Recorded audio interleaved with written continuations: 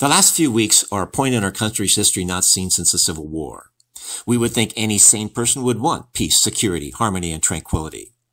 If everyone lived by truth, fairness, sustainability, and integrity, the world would have exactly that, but we don't.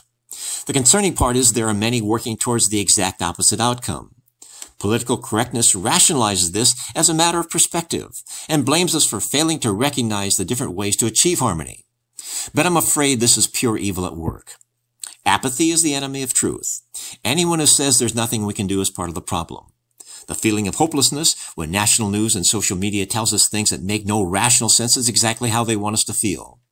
The fact they censor content, shut down accounts, and drop service providers that disagrees with the deep state are actions found only in countries like North Korea.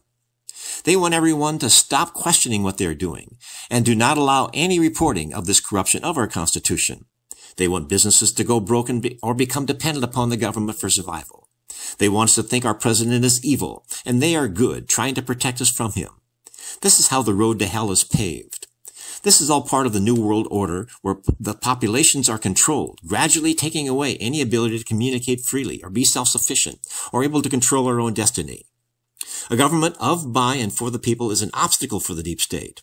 Their oxygen is our money used to grab more power. Their selfish agenda uses the economy, the environment, the pandemic, and social unrest to have us voluntarily give them more power out of fear and not logic. The deep state gives us rules that don't apply to them.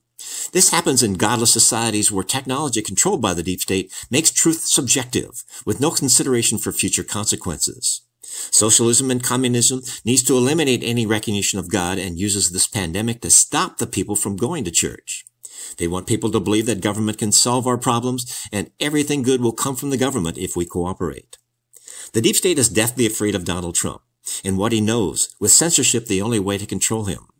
This explains the irrational behavior of Pelosi and the deep state, who are acting like criminals trying to escape execution. They will do anything to distract us from seeing their crimes and stop Trump from exposing this evidence from WikiLeaks showing their corruption and treasonous behavior. These are times that try men's souls and no longer just a matter of perspective.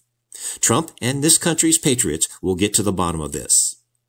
This is Keith Kuby praying that all of you really do want to make this world a better place.